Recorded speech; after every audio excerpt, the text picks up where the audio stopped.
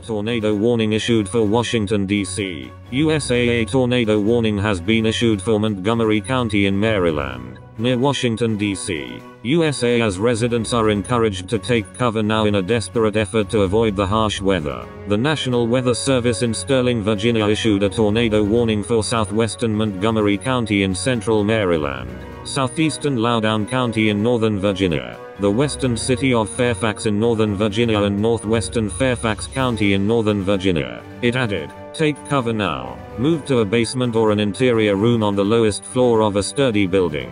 Avoid windows. If you are outdoors, in a mobile home, or in a vehicle, move to the closest substantial shelter and protect yourself from flying debris." The warning declared that at 6:12 p.m. ET, 10:12 p.m. GMT, a severe thunderstorm capable of producing a tornado had been located near the region of Leesburg. The National Weather Service also starkly warned that ping-pong ball-size hail could plague residents in the region.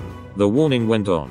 A severe thunderstorm capable of producing a tornado was located near Leesburg, moving southeast at 20 miles per hour. Tornado and ping-pong ball-size hail is a hazard. The Weather Service said mobile homes may be damaged or destroyed as the horrifying weather system makes its way across the region. It went on. For those in the direct path of a tornado touchdown, flying debris will be dangerous to those caught without shelter. Damage to roofs, siding, and windows may occur. Mobile homes may be damaged or destroyed. Tree damage is likely. Meteorologist Lauren Rickert said the tornado warning for Loudoun and Fairfax counties has been cancelled, but very strong storms remain set to plague the region. Thank you for watching. Please subscribe to us on YouTube.